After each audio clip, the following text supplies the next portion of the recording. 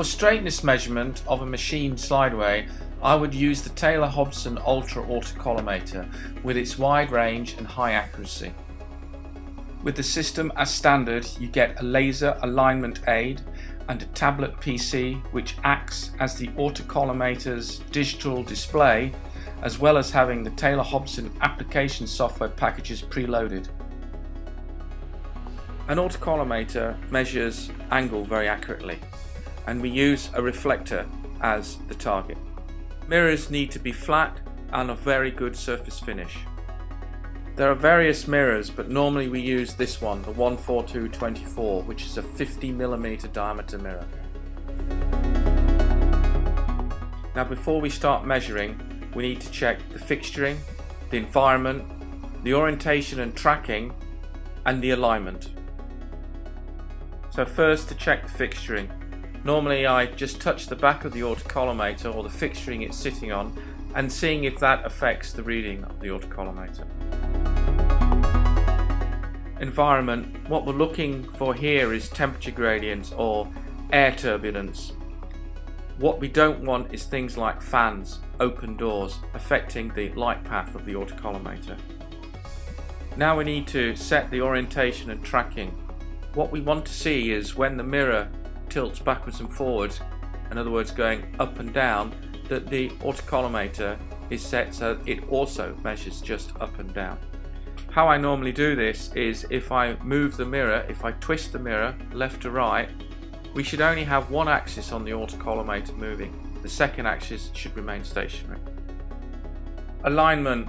What we need to make sure is that the autocollimator is pointing at the center of the mirror.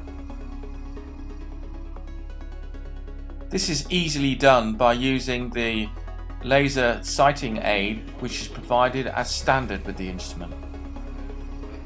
And what we then do is we move the mirror from the front to the back of the rail and then back to the front again, and make sure we have a signal all the way along the length of the rail. As we said earlier, the autocollimator gives you the angle of the mirror. What we have to do is sit this mirror onto a base, either an adjustable base as shown here or an ordinary fixed base. So if the autocollimator gives us the angle and we know the length of the base, then the software can calculate the height changes. The autocollimator can measure in two axes. It can measure the top surface of the slideway but also the side surface. If you're measuring the side surface, you will need some kind of side feet or side fence. We also offer simple, intuitive software for these products that will give you information on straightness measurement, flatness measurement and polygon measurement. This software is provided as standard with the Ultra Autocollimator, already loaded on the tablet PC. With the addition of an optical square, you can measure squareness and also parallelism. With the addition of the Tallyvale electronic level, we can also measure twist or roll. Hopefully this short guide has been of some help to you.